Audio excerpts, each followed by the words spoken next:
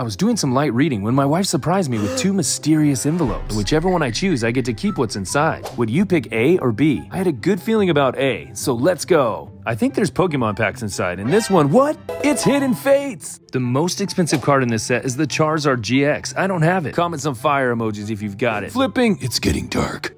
Hidden Fates is one of my favorite Sun and Moon sets. Let's see if we can get lucky.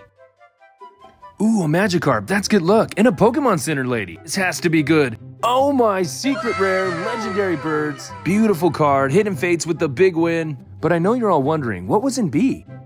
No way, she tried to get me with battle styles. It's not that bad, but wait, I need your help in finding out which legendary bird team's the best. Make sure to like and be subscribed and tell me which team you're on.